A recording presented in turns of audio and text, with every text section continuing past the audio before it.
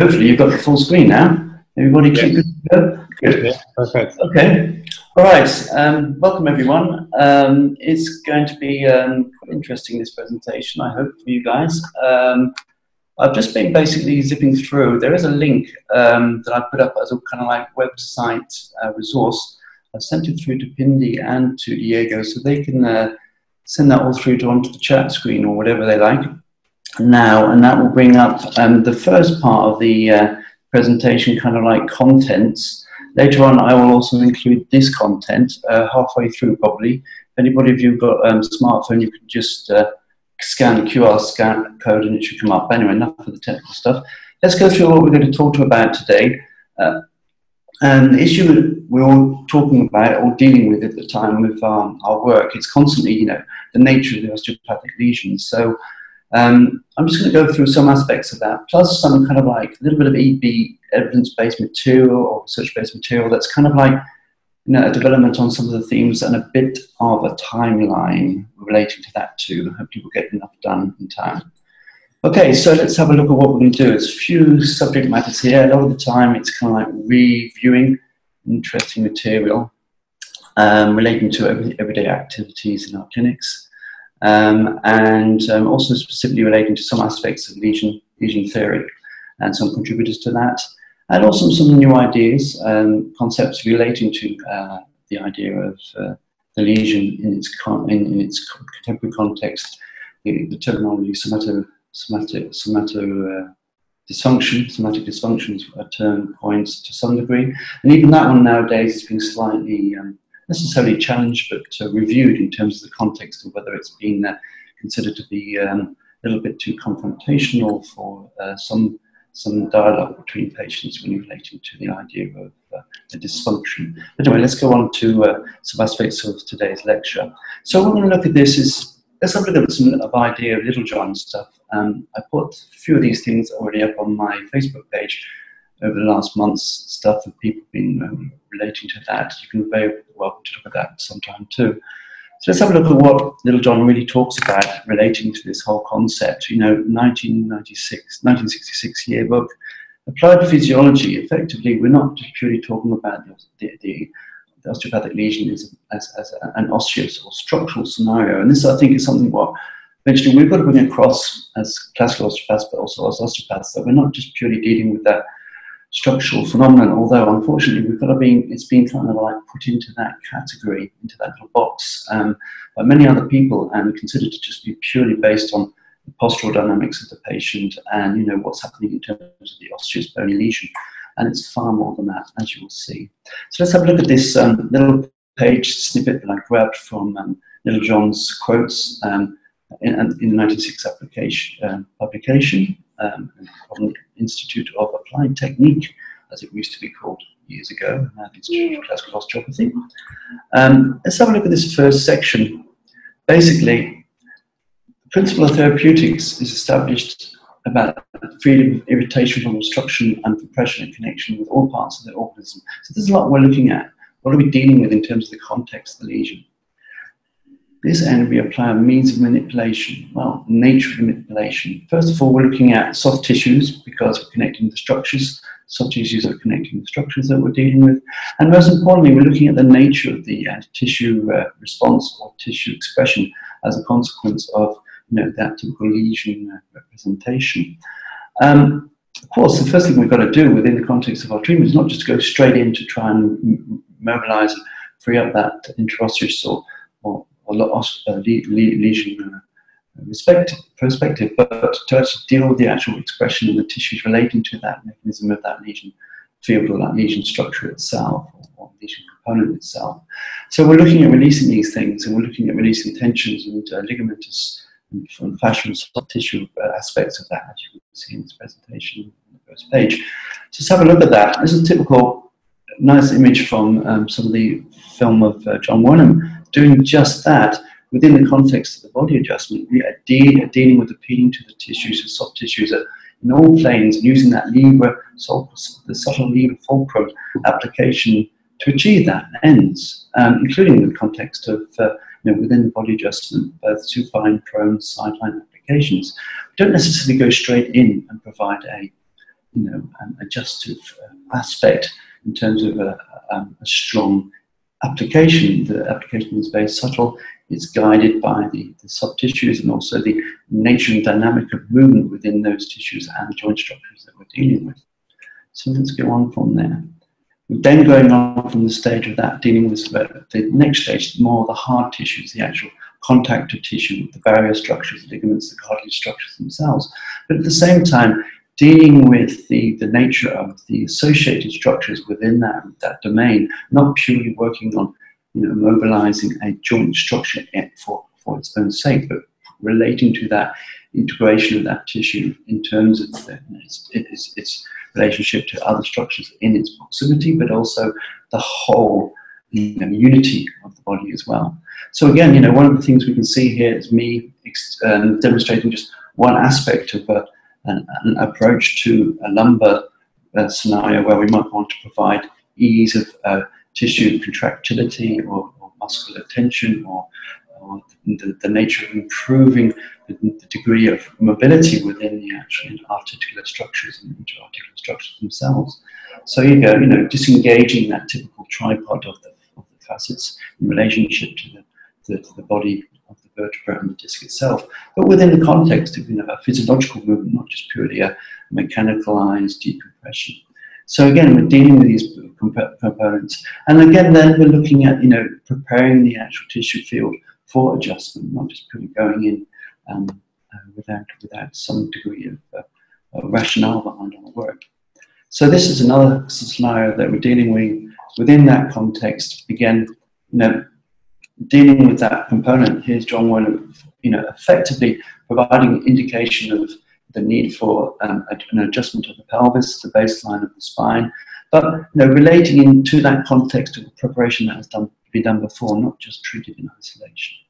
So again, when we look at these lines, these sentences, we discover that every single paragraph has a specific content relating to that whole idea that we're looking at. Not just purely working on the dynamic of the joint structure themselves, but the whole unity of the body, and looking at that, the idea that the actual domain of the treatment doesn't just stay within the context of the patient, but within it, the patient's environment and what we call now, of course, the biopsychosocial domain of the patient itself. So this is, something that was brought across, by Littlejohn in the past, and is now being, again, rediscovered or reviewed and looked at in the context of what we're doing within our treatment. And we don't, ignore this factor. We're looking at that as a component of the actual lesion dynamic itself. So anything from changing the posture and the working environment of the patient through to giving direct gentle counsel in relationship to certain aspects of lifestyle and diet, etc., certain components of their life as much as we can do. And giving a dialogue which is constructive isn't creating that typical kind of like catastrophizing phenomenon where people are saying, these conditions are bad, this is due to the fact that there's a disturbance in your neck. Okay, there may be a disturbance in the neck, but that's kind of like localizing it, giving it an identity that is kind of like, can be, unfortunately perceived by the patient as a negative rather than a positive aspect. So we need to turn that dialogue along and around in some case in the context of the dialogue within treatment, or as a consequence of pre and post treatment as well. Okay, so again we have this fourth idea that the result of correction of the lesion, when the principles of correction have been applied in any of all of these fields above, the fluids and forces of the body are liberated from the pressure of irritation, and consequently, as a back again, bring that up again if I can do.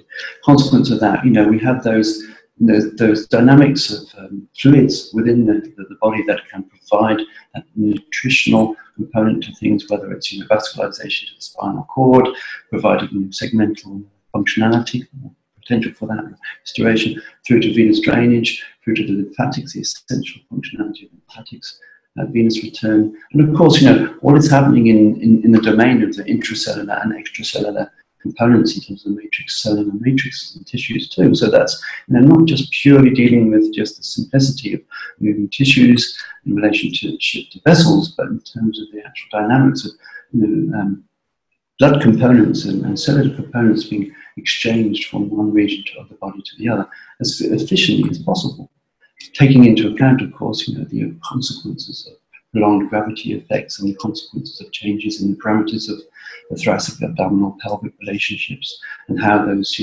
fascial relationships might be influencing that in terms of compartmentalization of various things too, in terms of the cavity dynamics of the body. So let's go on a little bit.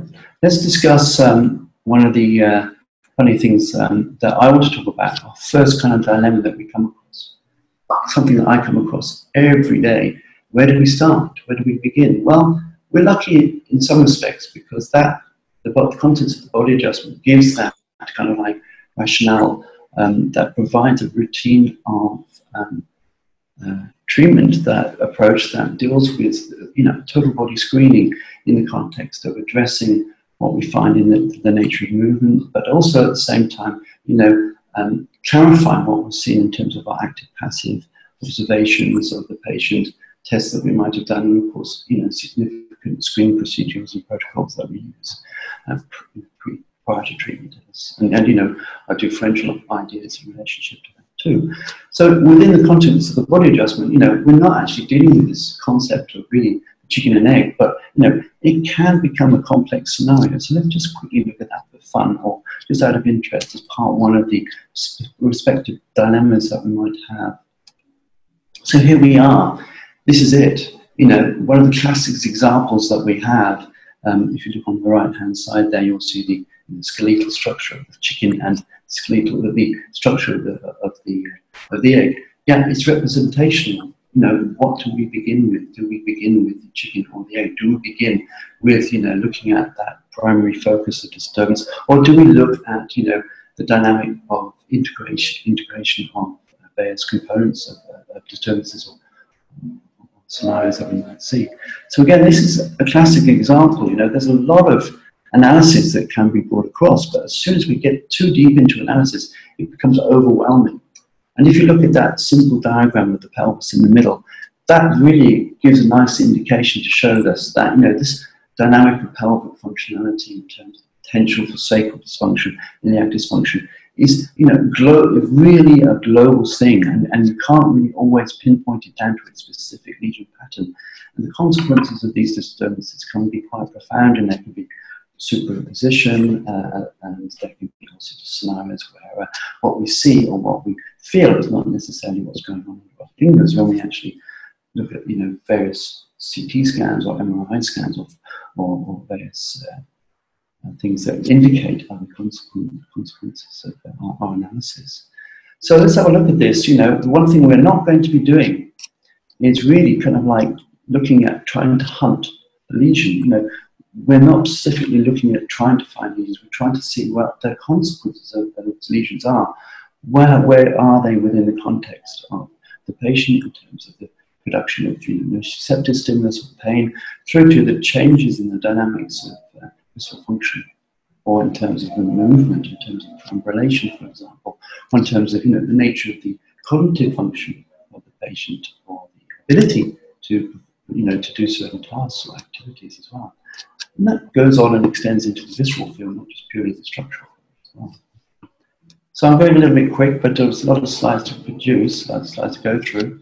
Next thing we're going to look at is effectively, the essentials that we relate to in terms of the aspects of the patient. And I'm going to go through this in terms of the, one of the aspects of our application or context of our work within that routine that we utilize as a body adjustment, and look at the base of the pelvis as one of our contributing factors, and then looking at the consequences of that base and the consequences of the influences that has on the pelvic ring, has on the lumbar spine, and then going on to continue other areas too in relation to the thoracic spine, cervicals, and other things too. So let's have a look at that. One of the things that we constantly are addressing is the relationship of, how far does an actual joint move? What range do we have?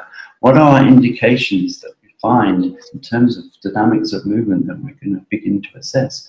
So this is one thing that's nice about the context of, again, the way we approach the natural long lever fulcrum application within the context of our treatment regime, the body adjustment, is that we try to maintain and stay within physiological parameters. Once in a while, we'll go towards that barrier restriction and, you know, try to identify the nature of that barrier and maybe ease and teeth towards that barrier dynamic, so that we can improve the potential range of movement and actual freedom, potential joint freedom, if needed, for that particular structure. So let's have a look at these. You can see here that we have that typical scenario where we have, you know, the grey zone between the N and P in terms of side bending, the rotation, side bending, or flexion extension, being that physiological barrier. And then we have the actual anatomical barrier that we have to respect. We don't want to push too hard. We don't want to put any dynamic of force that's too strong, because, you know, we don't know what the nature of those osseous tissues are under our hands. We can have an idea relating to the dynamic, the age group of the patient, but, you know, there might be demineralization, there might be an underlying pathology. So we stay within the confinements of, you know, that dynamic of movement. You know, of course, related to pathologies, you know, screening procedures that we might use, and we might, you know, defer further treatment based on the nature of our findings within the dynamic of movement, and eliciting analysis we can do to discover what's going on. But what I wanted to look at again is this whole idea behind, you know, this dynamic of movement and assessment, is we're looking into, you know, what are the consequences of potential disturbances in facet plane movement, interosseous ligamental structures, and of course intercapsular structures of the facets themselves, and most importantly as well, the dynamics of the disc. You know, something that is, you know, significant throughout the spinal column itself. So again, when we look at this and we look at this dynamic here, we're looking at, you know, what is that passive segment motion finding? What are we looking at? How are we addressing it when we're providing a little bit of rotation, extension, side bending? You know, what are the components that we're beginning to address? Is there a restriction in one or two or three components that might indicate, you know, the function of the dynamic of that potential presenting lesion that we talk about? And again, you know, the one in the middle is this type 1 lesion pattern that we see, typically presenting with a change in the dynamics of superior and inferior vertebra and their relationship to the facet and vertebral disc relationship, which we'll talk about in a minute. So again, you know, let's have a look. You know, there are many parameters that we have to consider, and these are all, you know, available on the resource that I've given you. There's some information on that web link. There's various PDFs that are based on, you know, standardization of these observations that we find. You can look on that on the internet, or you can pick it up off the website that I've included on the link.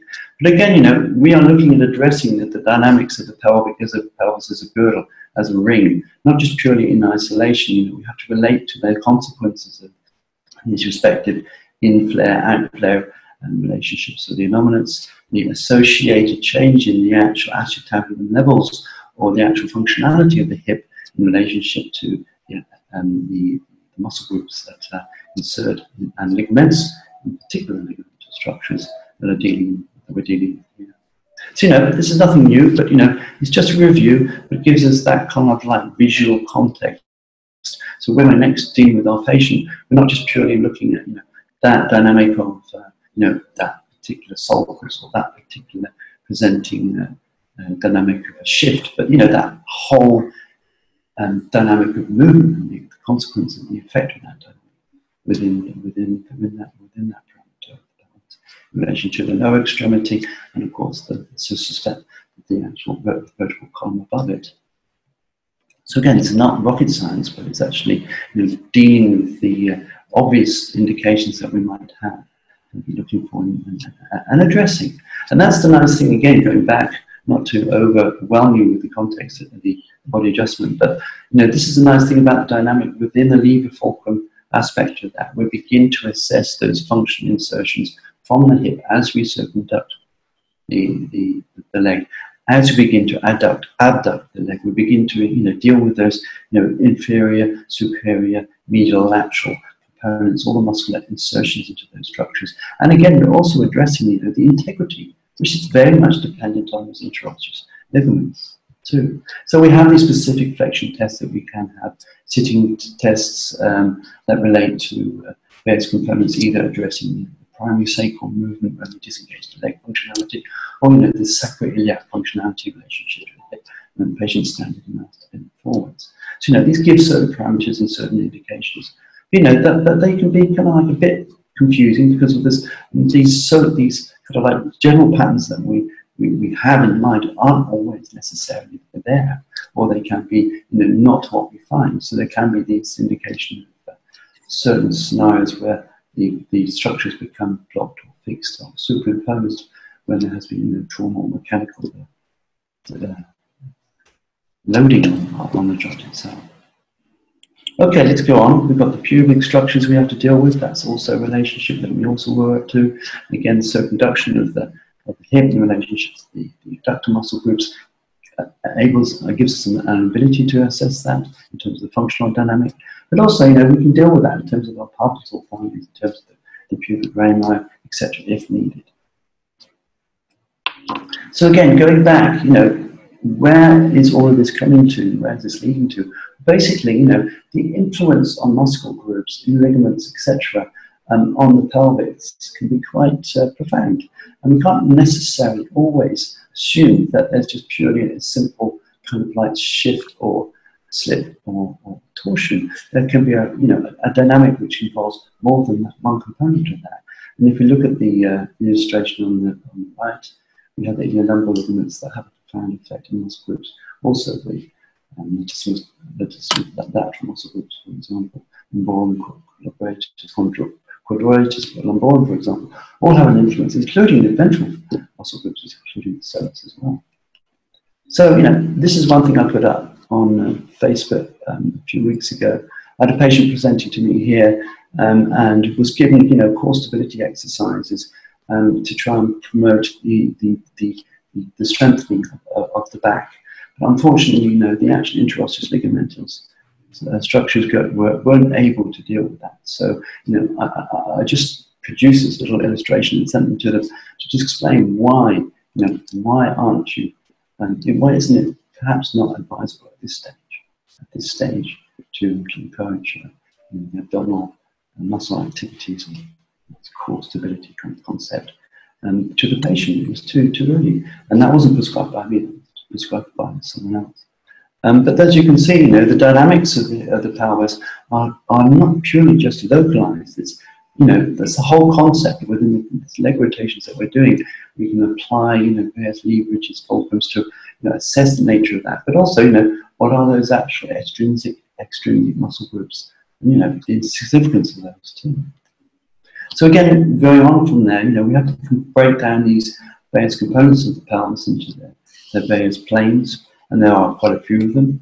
We have quite a variety of them. We have specific ones that we can relate to, but at the same time, we mustn't ignore the fact that these planes can also be even more oblique or even more lateral, according to the nature of the potential leverage or the influence of the leverages upon the sacrum, and also the consequences of potential shearing or torsional patterns within the limb, and a bit of combination of both, of course. This is why we utilize, for example, the Chicago technique, which is a method for addressing the sacrum primarily to influence the adaptive functionality of the L5 on the sacrum, but at the same time might deal with accompanying unilateral iliac dysfunction at the same time too. So these are these specific components of adjustments. The types of adjustments have a specific role and a specific effect. So again, this is one thing that always gets me. When a patient comes to you, or in that classic scenario, and then you look at the text and the material that supports what we're doing, there is a multitude of various parameters that can present to you, and it can be very overwhelming. And you can go through this systematically if you want to. Within the context of my work, I will look for specific sulcus patterns. I will look for specific dynamic patterns in terms of stressing various normal ligaments anterior, posterior, and maybe superior, inferiorly. But within the context of local examination, functional assessment, but also quite often within the context of my lever fulcrum within that supine and prone dynamic body adjustment. So, phew, how many are there, and how many can you recall, and how many can you really, really feel? That is, you know, that's my kind of like additional dilemma that we come across. And you know, some of you might be quite proficient at these things, but you know, within the dynamic of treatment, you know, we're ultimately trying to provide that easy, normal, neutral relationship with the pelvis, relationship to the lumbus, trying to re-establish that functionality of the central gravity line, and you know, functionality of posture and loading uniform through that pelvic structure in relation to the lumbus and the body above, and of course the dynamic reflex activity in that in the functionality of the hip, knee, and ankle and foot below. So we don't again just deal with one region in isolation. Okay, so you know, this is one aspect. You know, these components have a specific effect. There are specific sulcuses that present to ourselves, and there are specific adaptive conditions, or you know, compensatory patterns dealing with the functionality of L5, and of course that consequently relates to the functionality of L4, L3, and that relates to the whole spinal column above. So we can have these kind of like quite profound presentations. And within the context of our treatment, you know, we can start to address those within the lever fulcrum application of the leg on ilium, on actual L4, L5. And this is the nice subtle thing about the body adjustment approach. It kind of like starts to address one of these or component of these representing kind of lesion presentations or modified dynamic, say, rather than lesion too much, because it's you know, multifaceted, it's multi-dynamic in its presentation a lot of the time. And it doesn't, you know, it doesn't present without some degree of modification of an AP or a lateral presentation of the spinal group, curve, and corresponding vertebra above, and you know, corresponding adaptive hip and knee and foot dynamics below. So here we go. That's one slide I should have put in. Let's have a look. This is what we're definitely, you know, quite often finding. There is a lot of information that we relate to in terms of our examination of the patient. Why does someone, for example, who's got this typical, you know, anterior right oblique axis influence on the sacrum in relation to the ilia, begin to bring the knee forwards to try to drop down that higher hip on the right hand side to try and re-establish that baseline, you know, trying to re-establish, you know, the relationship of the thoracic lumbar and cervical and suboccipital, you know, structures above. So, you know, the body is constantly, you know, dynamically trying to establish a state of equilibrium in terms of posture and pelvic cavity dynamics, thoracic dynamics, but also, you know, that horizontal line, the vestibular apparatus. And you know, that whole idea of trying to establish the reducing the effect of prolonged gravity and loading the body in its restrictive structures. So again, you know, this is nothing new, but within the context of our treatment, we're dealing with that baseline, we're dealing with that leg rotations on the right-hand side, dealing with engaging the sulcus at various points for in terms of our fulcrum point, inferiorly, maybe on the right, superiorly, maybe on the left, and also addressing the nature of that L5 dynamic in terms of its counter-side bending rotation, trying to restore that central gravity as we try. The body tries desperately to maintain its posture. Another explanation too. So, you know, what are we doing? How can we deal with that? Well, you know, here is me with a whole variety of modalities or approaches using the concept of long lever in terms of long lever on fulcrum, dealing with that whole general aspect, using the lower extremity to address the lumbar spine in terms of flexion, extension, side bending, rotation, engaging in terms of providing a bit of classic gapping, flexion, extension again, and again, of course, providing torsion and rotation. None of this is new, and of course, you know, this is something that we're dealing with in terms of not just purely addressing the muscle groups associated with insertions on the pelvis, but also dealing with that, you know, myofascial relationship as we stretch through the lumbar spine, and maybe include our application of thenar eminence or fingers to encourage counter bending, side bending of the respective lumbar group or thoracic group presenting to us from thoracic. You can also see on that bar diagram on the side and on the bottom. The whole dynamic of rotation can be extended up into the DL, and the adjustment can be also encouraged within that region too, but also stretching in E's and T's of the lumbar group, so that we can provide an environment for the tissues to respond without the need of actually providing too short-levered dynamic velocity related application to our adjustment.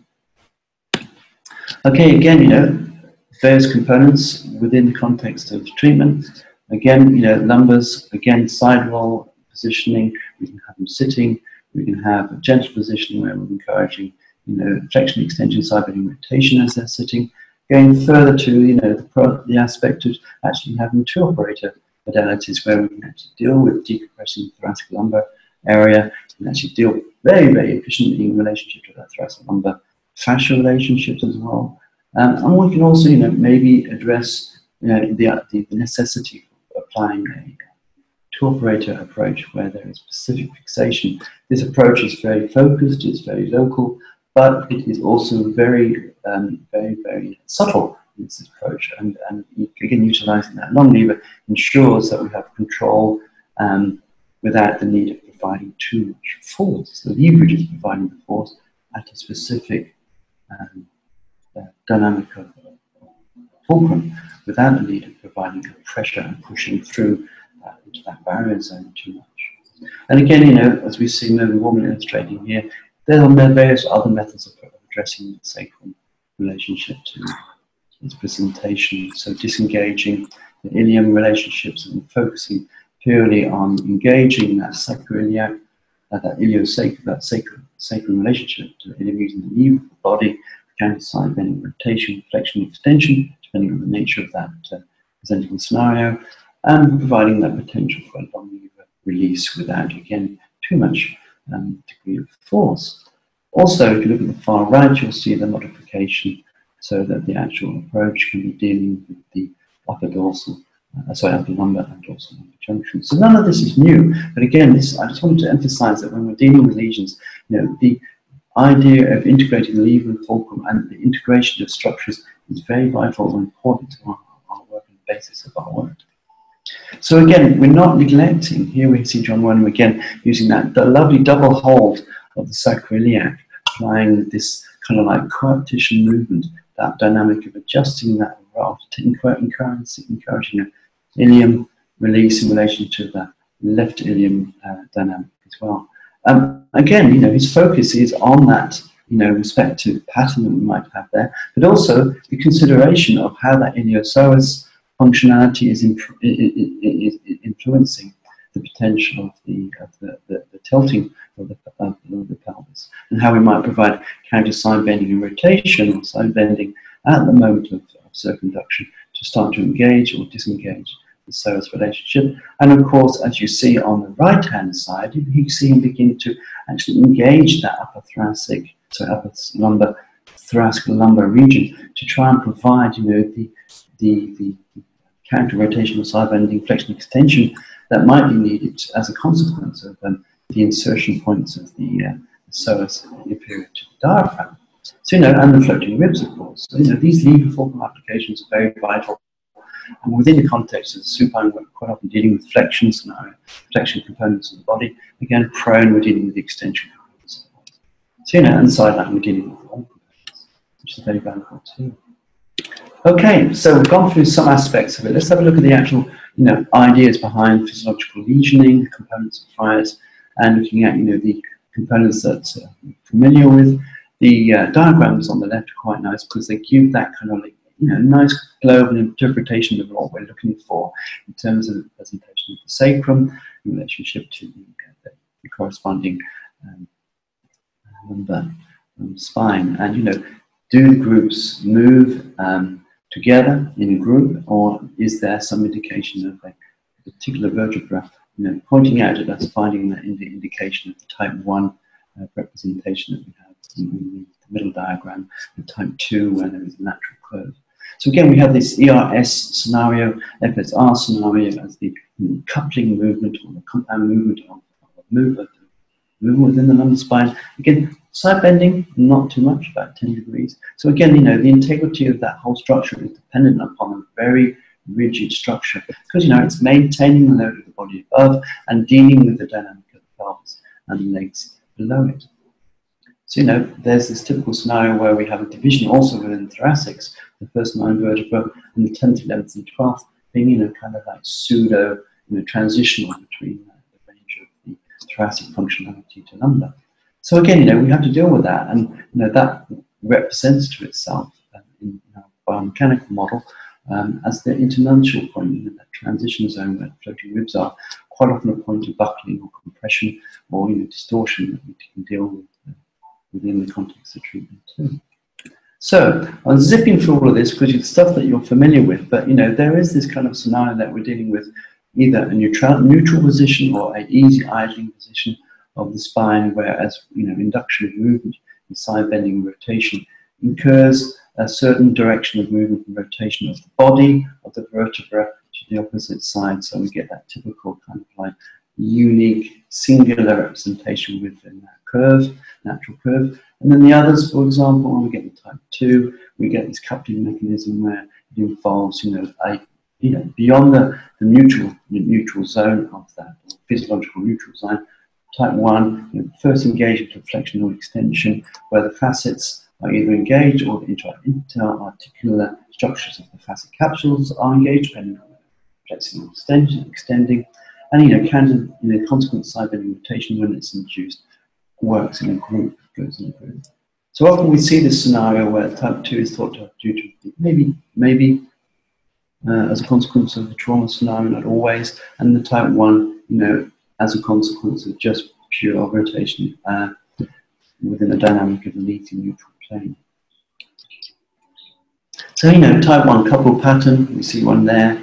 Type 2 spinal coupled pattern there. You know, the presentation to our fingers in terms of the spine's processes in relationship to the transverse process, superiorly and inferiorly, gives us an indication of, you know, either a curve group or a break in that particular group, natural curve.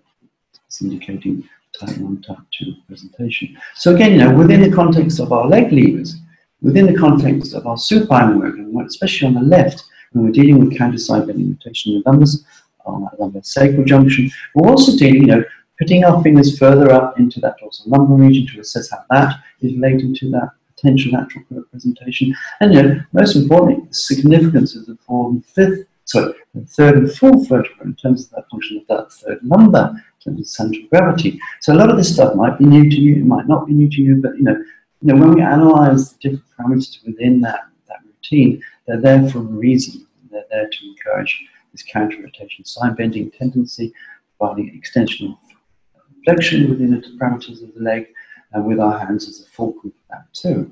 So we're encouraging that ease and tease towards, you know, the adjustment tendency, as you might call it. So we don't have to specifically use too much force in the dynamic adjustment later. So again, you know, these are the typical presenting scenarios that we have. There's a third principle, of course, that we have, where any plane of movement creates or motion will involve another plane as well. So no two planes are ever come in isolation in terms of parameters of vertical movement. Okay, so looking at the right-hand side, this is the classical one, type 1 neutral, type 2 non-neutral, you know, the typical presentations that we have, lateral curve, flat AP curve in type 2, FSR presentation, ESR presentation. So, you know, we're looking at that AP profile and that lateral profile of the curves and the curves within the dynamic of the regional dynamics of the spine to give an indication of what's going on. And of course, that will be exemplified when we ask the patient to bend forwards, or we ask the patient to side bend, and then we can actually specifically see more of an indication of these respective type of coupling fixations, as we might call them, in that visual presentation. So again, nothing new, but, you know, we use the parameters of our lever fulcrum to assess and start to address these lesion patterns. So there are many ways in which we can address, you know, not just purely the central axial components of the spine, but also, you know, the actual relationship of the attachments of the ribs, and the respective lateral muscle groups and fascial attachments as well, myofascial relationships of that as well. As a unity, as an integrational component to our treatment, not purely working in isolation again. And again, as you see these, a lot of people have seen these already, beautiful indications of just pure, simple lever on fulcrum with our focus applying either localized finger or palm application to a localized or broad application, or even a kind of like, in some cases, we can have a situation where we're providing a bridging component to the nature of the application of the fulcrum. The fulcrum relationship to the lever. So we can actually provide, for example, bracing in a hypermobile area, and actually encourage, the hypomobile relationships of the spine above or below, or the capsule structure. There might be ligament laxity. We'll brace the finger, but provide, that freedom of movement within the accessory muscles that are a component of a girdle, for example. So, all these components are very relevant to what we're doing.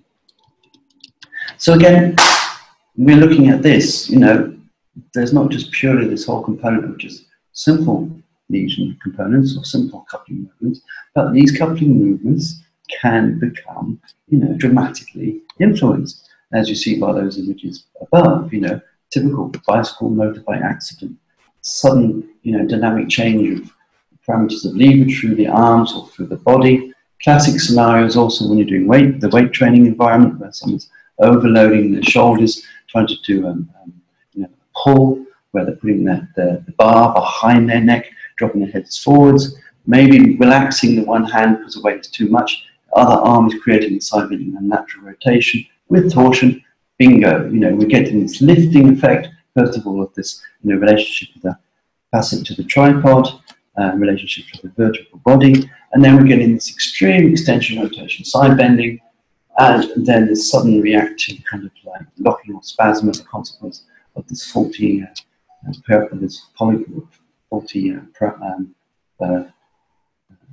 tripod mechanism.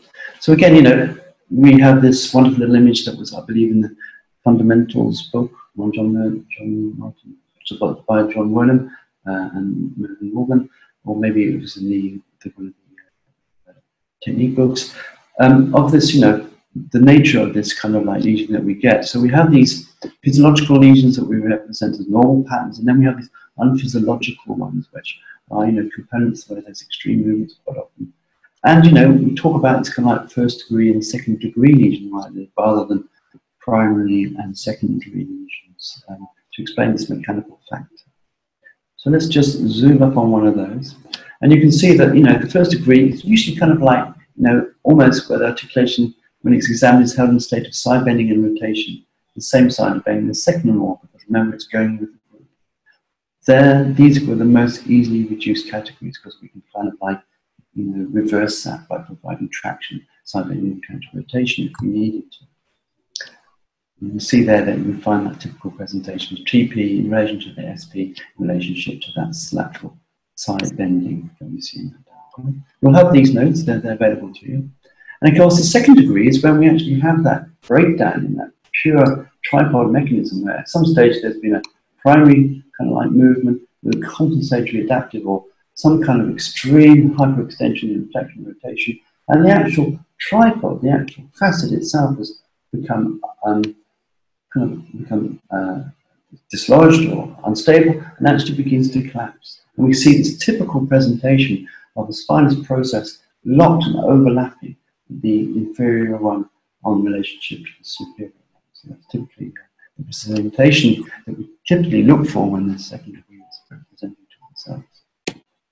And again, how are we dealing with this? Well, look at this. This is amazing. This is the kind of stuff that some practitioners might engage in. I've only done this kind of approach once when I did have a patient that presented to me with a mountain bike injury, actually, when they were on the handlebars and they fell over the handlebars and turning their head to talk to a friend at the time, hit a log or something and then smack, torsional rotation. And the address that I gave was basically working within that parameter of freeing up that interthoracic spasm and reactive contractility around the injury point to a point where I could actually provide effectively almost a lift-off effect. And when you look at these procedures here broken down, you can see how complex it becomes, because you're not just purely working with the actual rib, sorry, the vertebrae, you're actually dealing with the consequence of the rib disturbance as well. So these notes are with you. Again, we're dealing with that schematic from left to right, providing a means of providing, first of all, disengagement of those facets that are locked, lifting up, providing counter rotation, and then engaging on the other side to provide counter side bending and rotation and disengagement. So we're actually providing two components on top of each other. We're dealing with that collapse, bringing it back to that normal position where it's the first type of presentation to us, and then engaging, disengaging the idling facets. So we're bringing flexion in, so there's enough space for the facets to move and being brought into counter rotation, side bending, restoring that tripart relationship. And those kind of like adjustments are quite complex and not easy to achieve straight away, and quite frequently you have to work in relationship to the vertebral muscle groups, periscapular muscle groups, providing flexion extension to try and take out that, that guarding, that physiological locking that is associated with that type of lesion pattern that we see. So again, we also have the idea that, there are an exaggeration of these components where, basically the body is constantly trying to adapt to a shifting gravity, trying to bring itself back to the midline. So when we have the first degree, it's thrown out of the midline, it brings itself back. Quite often there's a compensatory extension of flexion, which begins to bring it back to the second degree component into the spine, providing a locking mechanism. And quite often over time, as a consequence of the body adapting to that and loading, that becomes developing into the third degree, where again there's kind of like a hyperphysiological and mechanical reaction and loading and locking that kind of like creates that third degree component. So these kind of presentations are very difficult to address because they're non-physiological. You address them, you think, well, moment, that curve doesn't go as it should do. Those spinous processes and the vertebral bodies aren't moving as they should be. And there's quite a lot of rigidity, quite a lot of an extension and flexion component to that lower lumbar spine, and quite often you see adaptive representation in the D11, D11 and 12D, and of course, that relationship, that central arch, which is supported from D5 through to 11, 12, D2, which is, it influences the dynamic of that primary embryonic curve after a while. So hopefully I'm, bringing this information into the context of applied physiology, neurophysiology, applied, biomechanics, and bringing it into within the context of our treatment domain. So again, I'm only going to look at the C's shortly because it's always an area of complexity, because we have this upper coupling mechanism with the occiput on C1 on C2, and of course that is kind of like also dealing with the reciprocal functionality going on below in the LS relationship as well, and that of course continues on into the actual cranium in terms of torsion patterns that can arise there too, and the maintained patterns. So what have we got in terms of principles of physiological motion? It's the law of opposites to what we see in the thoracic and lumbar. We get this side bending rotation to the same direction, so that makes it relatively easy to assess in terms of the fact that we will have a group that will go towards the side bending rotation with a degree of fixation at a level of restriction. So there'll be a degree of lateral side bending or lateral flip that can be perceived in terms of our simple transitional movement of the vertebra, and then we're actually dealing with what component of extension or flexion we have to take out to resolve that mechanical component. So again, this is quite often when we start dealing with the push and pull dynamic of the adjustment that we see. So the atypical vertebra C1 and C2, of course, because there's a lot going on in that area, and that's also something we have to deal with too, where we have this ERS scenario going on, but then the whole mechanism of the rectus capital muscles influencing the OAA complex, and of course the potential for the head to become locked and jammed in that relationship. So that's a review, a quick review not going too much into detail, but just reviewing, you know, that side of things. And that always have this for me, and for a lot of people, I think, is, you know, where do we start with all of this? Well, you know, we are dealing with finding maybe that representational baseline presentation and the consequences of that. You know, we can go back to the analogy of building, foundations being good, then the building begins to, you know, become stabilized. As soon as the foundation changes, the rest of the actual building has to accommodate. And that will go through up into the suboccipital and beyond, including perhaps even the pectoral membranes in the cranium too. That's interesting. Okay, so those people with a QR code reader on their phones, if you zap that now, it should lead you to the next stage of the lecture, or the actual new type of presentation. I'm just going to see whether it will work for me or not. It probably doesn't, because you guys are slightly. No, I can't. Anyway, it should theoretically go to the website with all the documentation, including the presentation now. So we're going to look at the lesion concepts and origins. So this is looking at a little bit of history, where the actual concept of the ideas of the lesion comes from. We're going a little bit into time, aren't we, here? But how are we doing, Diego? Can we run over a little bit? Or, yeah, we are going. Yeah, yeah. Because although we were at schedule now, we did start a bit late, and there's a lot of interesting information out there now coming to us. So all this information is there for you to look at on that link, you know, the documents are there to download. Please respect the fact that they are the property of respective authors. It's for reference point, reference only. But at the same time, you know, they are open to your access through your respective regulatory bodies that provide you with that pathway for research articles. Okay, so one of the things that we're going to look at is an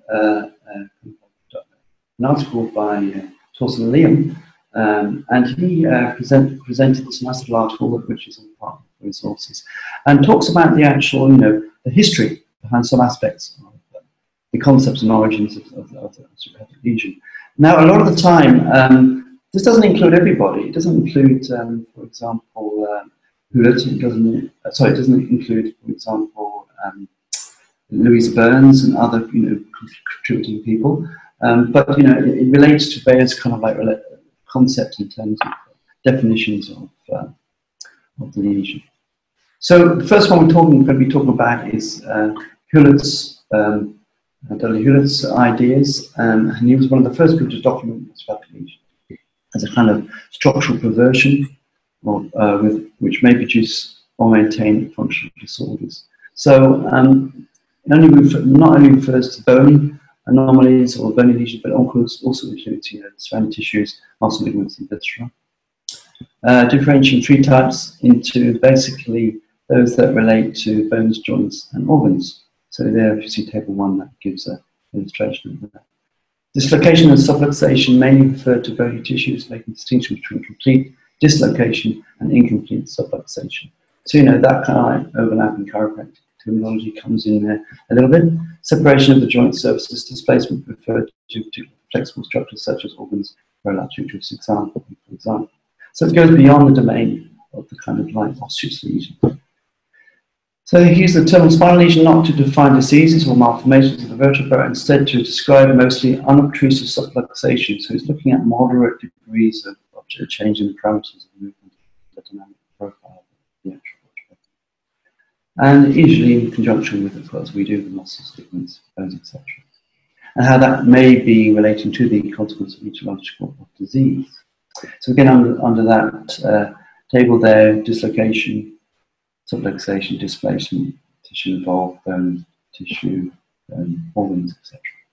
Going on from there, we have Cole in 1935 comes up with another category, defines osteopathic lesion as a restriction of spinal joint movement and can be resolved. I'm just going to actually pull up my own lecture material on this because I can't see all the images that you guys have got. So that is, I'm going to which is here, which you guys have also got as well, I believe. Yeah, so yeah. Okay. So we're basically looking at these. Goes back. We're looking at the different nature of the lesion being that of traumatic, so caused by trauma, reflecting associated spinal cord centers, so certain segmental involvement there. Non-physiological articulation affected joint surfaces in resting phase or by disturbed intra-articular tension. All these lesions, regardless of their cause at the time of origin, are responsible for causing the same diseases. So, there's this kind of like idea that the lesion pattern is presenting potential causality of disease or dysfunction. And anatomical deformity or position of the spine and ribs will directly affect the vital channels, i.e. free fluids or arteries, veins, lymphatics, vessels, etc. So, there's that kind of like dynamic from changing that concept of being purely osseous into that kind of like physiological realm or domain. We have Castillo in 1930, developed upon Hüller's definition of the spinal lesion. And of course, he looked at the spinal lesion of one of several joint facets being involved. So, he's looking at that dynamic of the joint structure and how we actually begin to address the palpatory soft tissue presentations, dealing with the consequence effects of that. So, according to Castillo, an osteopathic lesion affected nerves that innervate the organ may impair the organs as well as overall health of the organism, and thus predispose to disease. Now, this is not, excluding other contributing factors. We have got other people that are thinking these dynamics at the same time. And we're looking at the consequence of, the effects of effective stasis and congestion and ischemia, etc., going on and creating the long-term effects, and also the inflammatory responses occurring within the context of that lesion. So then we get that first idea of, the complex lesion complex. So Harrison Downing, MD, used the term greater osteopathic lesion complex to describe adaptive consequences of the nervous system, circulatory system, secretomotor system, excretory system, in terms of that, consequences of the established lesion.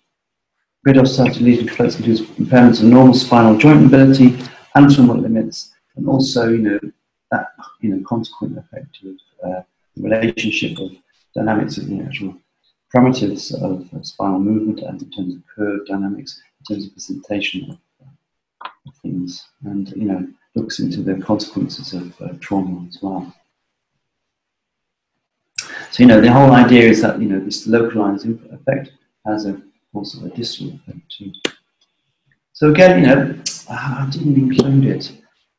Sorry everybody, I will update this. There is a beautiful drawing that I forgot to put in called the Littlejohn equation, and it talks about the whole idea of this whole concept where Littlejohn starts to go further than just purely the osseous and neurophysiological concept, but actual holistic component of the body and homeostasis, and begins to look at that whole idea of how disease processes are not just purely mediated through the local spinal field, but are expressed in terms of that change in the body's mechanism of assimilation versus elimination. So as soon as we get the elimination build up, we have toxicity that compromises the ability for assimilation, digestion, nutrition, and that breaks down into the potential for the toxic state of the body to develop.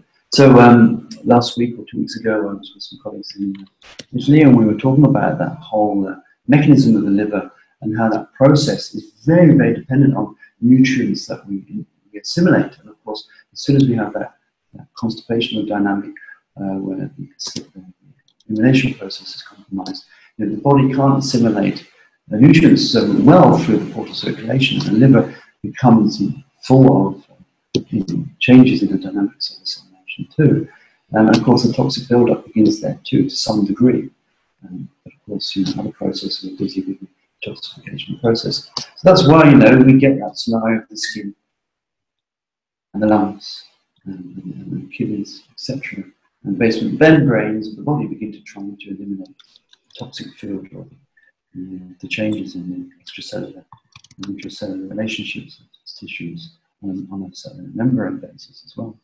So again, structural lesion dependent was expanding on the thoughts of Becker, Harrison, Fry, looking at these ideas of respective mechanical compensation patterns, and how it relates, and Lovett was also involved with this, to dealing with that whole physiological motion in terms of breaking down the components of the coupling, as we just recently described, and how those particular mechanical influences predispose to the onset of adaptive disease in terms of pelvic, abdominal, cavity dynamics, but also the neurophysiological extension of that too.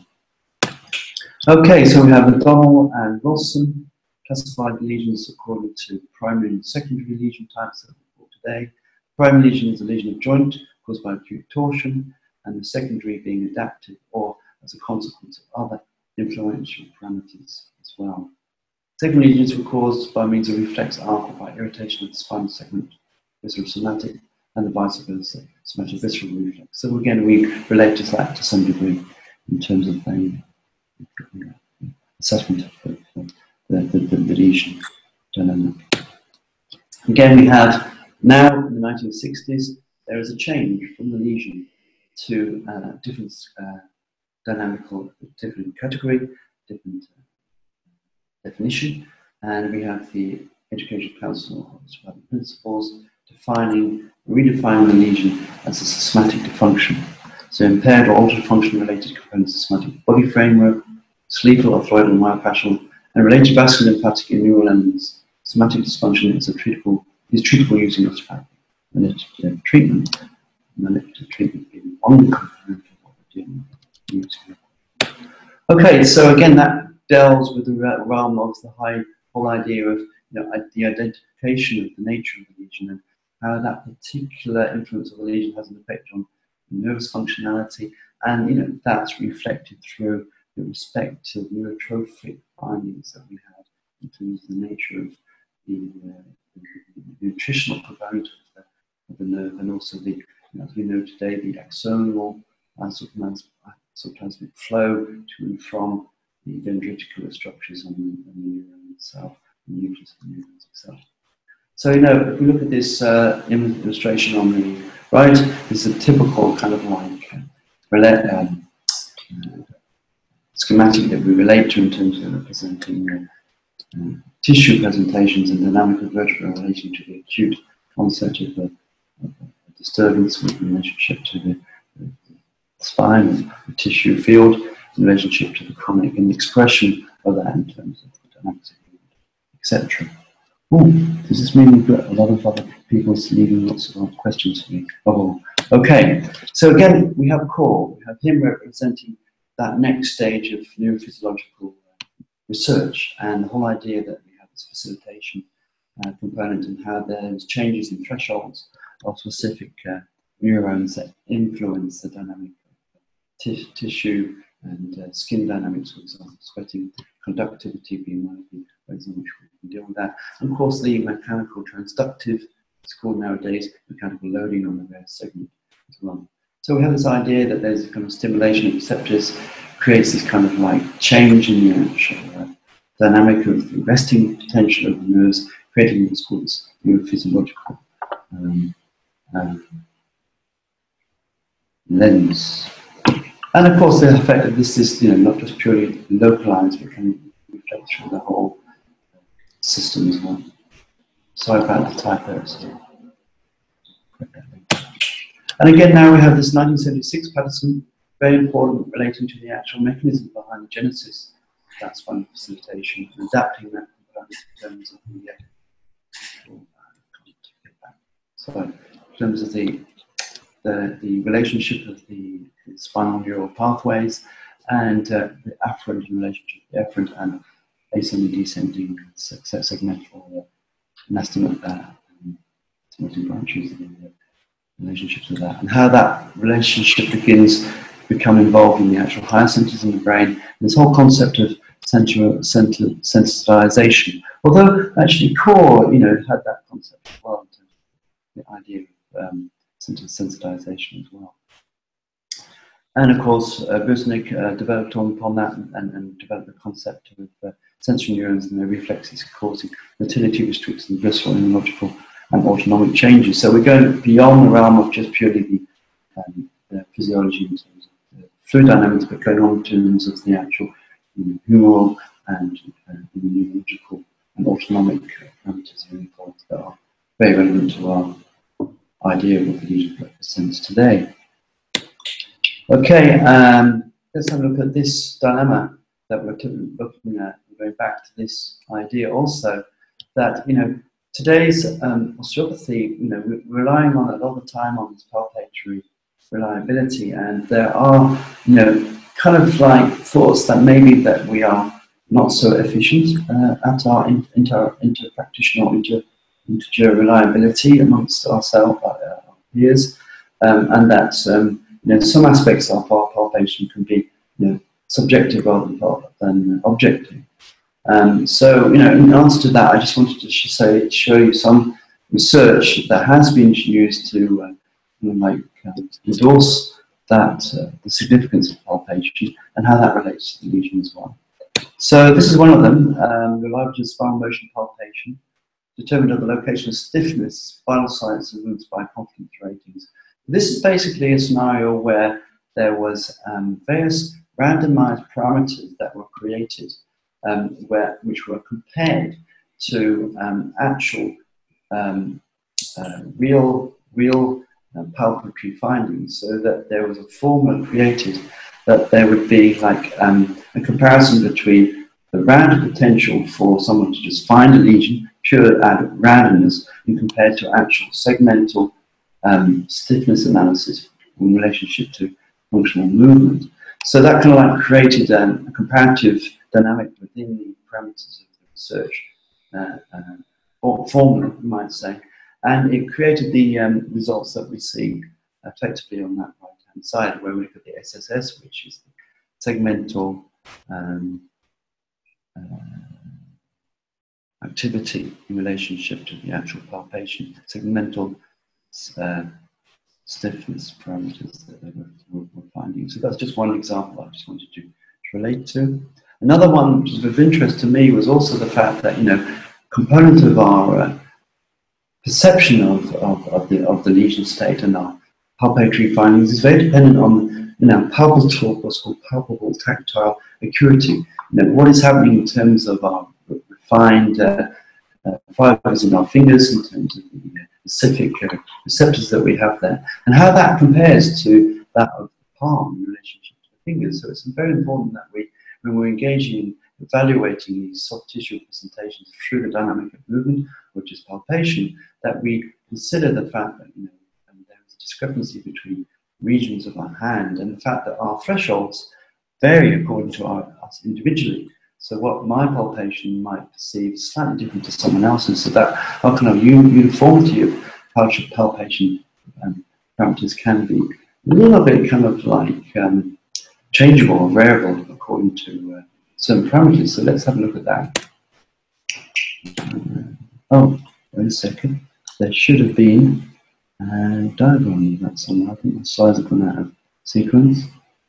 I just have to deal with that. So basically, I think that's covered on the other slide, which is with the other updated notes. And that basically looked at the influences of various aspects contributing to the nature of tissue reception and palpation, and there's conductive fibers and fibers, etc. I'm sure that's going to be covered in the material. I'm sorry about that. Okay, so another component of our dilemma is the structural biomechanical model is under question. Do we have this whole scenario, of biomechanical influence, influencing our decision making in addressing our patients as a value component? Yes, it is. It's still there, but it's being gently challenged by various fields of interest, especially neuroscience specifically, and also those relating to the idea of other concepts in our work. So one of these things, one of the people that has been visibly busy with gently addressing various components of somatic dysfunction is Gary Fryer, and he's come up with this kind of like whole idea that there is more of a dynamic or central sensitizational processes going on, where the actual parameters of the dynamic of the lesion go beyond, just purely the local reflex. But within the context of our classical idea, we relate to Head's law and we relate to Hilton's law, and that talks about higher centers, lower centers integration. So there are parallels there that we need to kind of like look back at and refer to when we look at this contemporary too. So this becomes very interesting in terms of the idea of this pain, nociceptive drive, and how that influences the dynamic of the lesion. And this kind of like central sensitization can be typically seen within the context of our patients that we might address with trigeminal neuralgia. And if you look at the diagram here, sorry about the text in the middle of it, we get this scenario where there's this kind of like central sensitization where the actual nociceptive stimulus becomes so great that the actual thalamic function is changed to an extent that the body also almost becomes a central sensitization dynamic, so that the body is almost expecting or has kind of like recalled the pain even before it's there. So you get this typical scenario, maybe patients coming or presenting with nothing to obviously see in terms of palpatory observation, but there is this kind of pain dynamic, and this is quite often something that you see or are as a phenomenon within the context of trigeminal neuralgia and the actual sensitization of the nucleus of the trigeminal nerve. So that's all in the material. The interesting thing is that there's a new schematic. If you look at this concept here, somatic dysfunction is considered a central concept for the theory and practice of osteopathy, thus its relevance to the modern profession is questionable due to the unclear pathophysiological and poor reliability of detection. So that's, arguable. It would be nice to see if we can do some more research to kind of like clarify that or support, that idea that, palpation, functional dynamic testing is still, valid in our work, as we know it is. But also, he's explained, develop this in terms of just involving that nociceptive sensitization model too. So that becomes very interesting in terms of how we might look at this whole field of the extension of the idea of the osteopathic lesion to the nociceptive stimulus. And this is a diagram that's there. As you can see, it doesn't exclude the potential for structural dynamical problems or trauma or tissue relationships to the segments themselves or the spinal structures themselves, but kind of overlaps this concept of nociceptive activation and the whole idea of central sensitization. And that schematic quite often is something that is of interest when we're dealing with this whole idea of perhaps unresolved sensitization or sensitivity within the patient or the presenting symptom patterns that you see as well. So hopefully this is of value to you, and it may not necessarily be seen as a challenge, but an extension to the idea of what we look at in terms of the lesion. Again, this has also been developed in the neurofascial plane, or the neurofasciogenic model of the neurological influences related to fascial and interoception and various components of stimulus associated with the, and again, an extension of the somatic side of things. Biomechanical theory model, you've got the documentation there, you can read it in your own time. I'm running out of time, so effectively we're looking at, is there a need for a change, or is it just, allowing us to encourage, new neuroscience to be applied within the context to actually give evidence, I suppose, or give clarification behind what's going on. Not necessarily seen as a way of challenging our concepts, or concepts that have been taught to us in the past. So again, I'm sorry about these diagrams, they're all over the place, but the diagram representation there is illustrative of that. And again, this one, I'm so sorry, the setup of this has gone wrong since this morning. But effectively, you'll have these charts and images you can look at as you're reading this. But the whole idea is that we've had this whole concept now that there is this fascial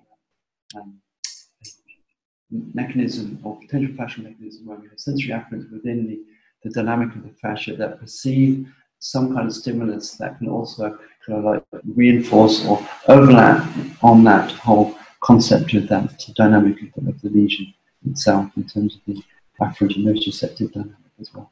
And through the parameters of dealing with myofascial treatments, we can begin to address that too, which is of course something we do within the context of the body adjustment all the time. We just don't say that we're fascial therapists. It's a component of what we're doing.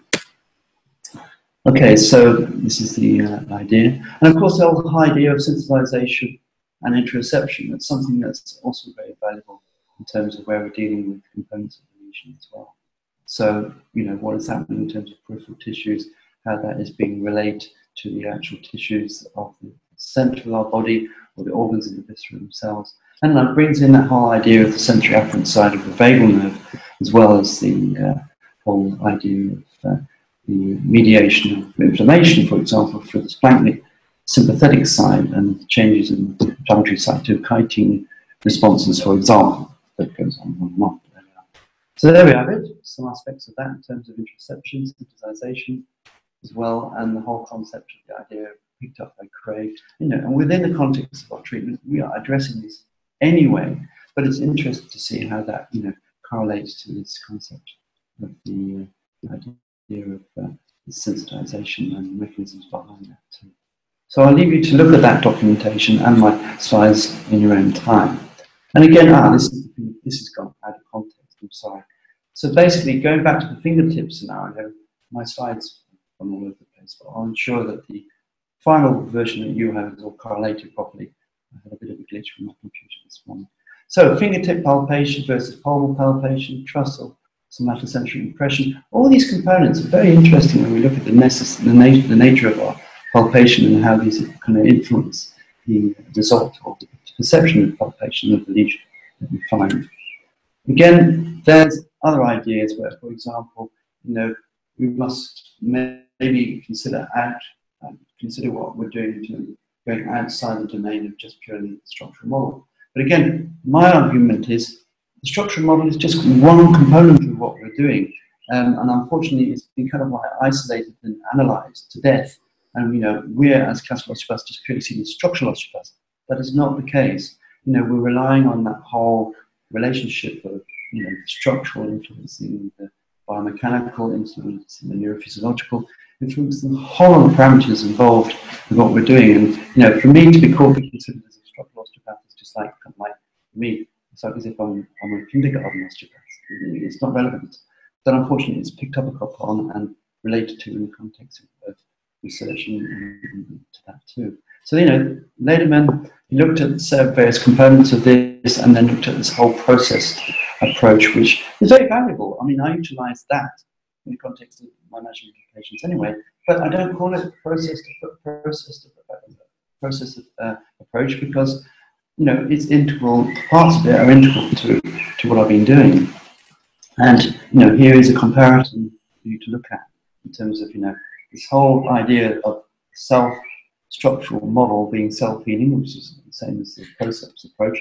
But, we can get these comparisons that kind of like patient-determined management goals. Well, we're not going to kind of like say to a patient, hey, do this exercise and that's it. No, we're going to give them motivational-based exercise that perhaps, if we do, gives them encouragement, gives them working within certain fields of achievement. I don't like the idea of specific tasks or goals because, if they don't make that goal, how do they feel? I like to, for example, with my MS patients, encourage them to be, self-motivated, provide a dynamic of movement that they can find valuable to their rehabilitation. Not rehabilitation, but rehabilitation. Anyway, let's continue just for a short time. Oh, that's it. Thanks for listening, everyone. Sorry. I'm sorry about the slides being slightly out of phase. I'll make sure that they're in phase when you've got them. Any questions out there? We've got a few moments in time for anybody. I'm sorry it's been slightly rushed, but hopefully we've kind of like covered the essentials of the lesion. We've covered some new concepts and also, some of our typical dilemmas that we have. Where do we start? What type of lesion is presenting to us? Is it acute? Is it chronic? Is there facilitation, etc.? And the nice thing about the context within the context of application of the body adjustment as an approach is that we're dealing with these components and addressing them in terms of tissue feels, quality of movement, and we're doing it in a gentle, subtle way to provoke and evoke some kind of physiological response to the benefit of the patient. That's what we all do as osteopaths. But this is the nice parameter that we can utilize. Okay, there we are. Continuous. Diego, any questions or is any there? Anybody has got any questions for Tim? Very interesting lecture, Tim. Thank you very much. Yeah, it's a bit complex. Well, not complex, but a bit comprehensive. But it gives the essentials that people. It is such a difficult subject, and cover that within 1 hour is amazing.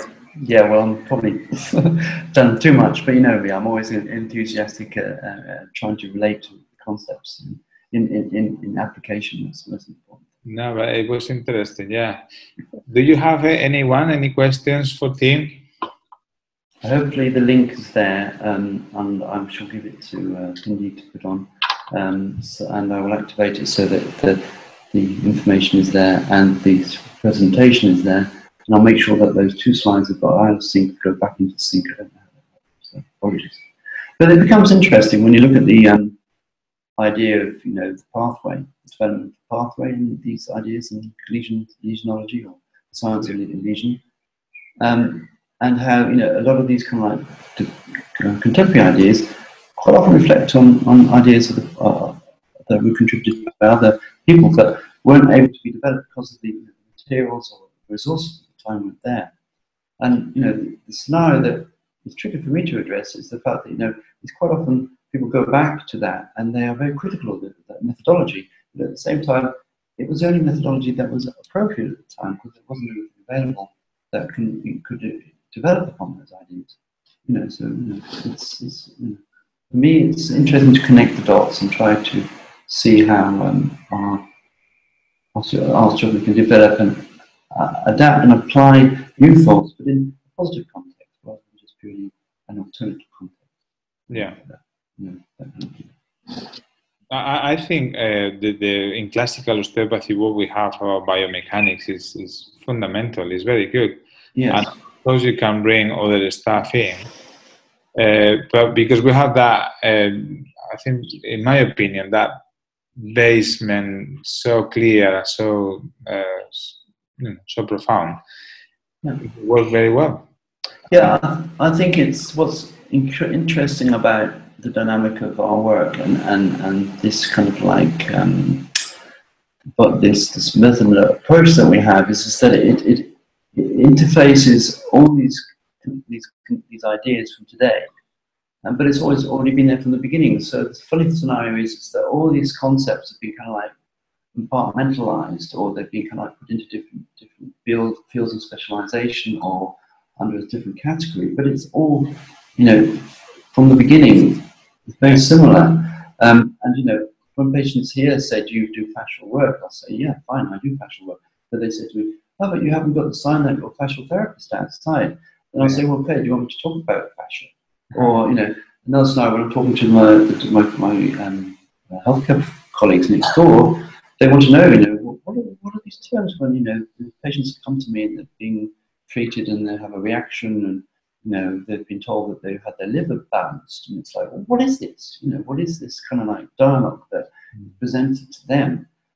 So I like to clarify what that context of that liver balance may be. The first slide that you had of Littlejohn, he covered all those 4 or 5 different points. Oh yeah, very much so. And it's interesting when you look at the material that you have this whole concept of this dynamic of gene expression changes as a consequence of mechanical transduction slide, for example. We talk about this whole dynamic of the bioplasm and diamondization of the bioplasmic plane. It sounds really wacky, but effectively what it is just that kind of like whole dynamic of how that intercellular and extracellular matrix dynamic is changing according to the nature of the stimulus we give it. And the cell dynamic itself comes from that which is poor in its functionality to being enriched in its functionality through changing the environment in which it's in. And we do that through the process of, moving tissues around and providing nutrition to not just purely, tissue fields, but actual cells themselves. So that's, a fascination. So there's lots of connecting links going on there. I find it always fascinating. Another aspect I find interesting when you were explaining about the biomechanics of the sacrum with the lumbar spine is, I keep repeating to people, is we normally forget that L5 is a pivot for us. Yes. I normally in the compression from the spine above.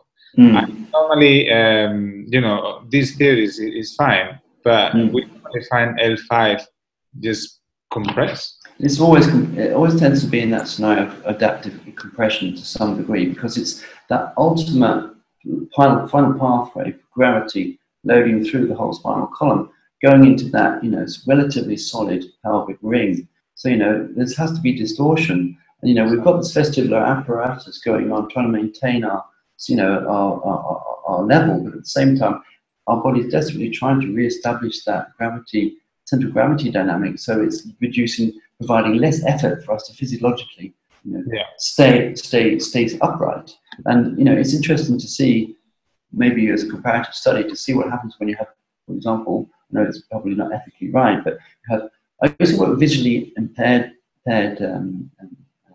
people in Hereford at the Centre for the Blind, and it was very curious to see how the dynamic of their bodies changed in relationship to someone else I was treating in comparison to someone that related to that. I know it's not necessarily visual cue all the time, but the vestibular relates to that visual cue as well. So there's a slight dynamic there. So there's lots of parameters that can be addressed, and looked into.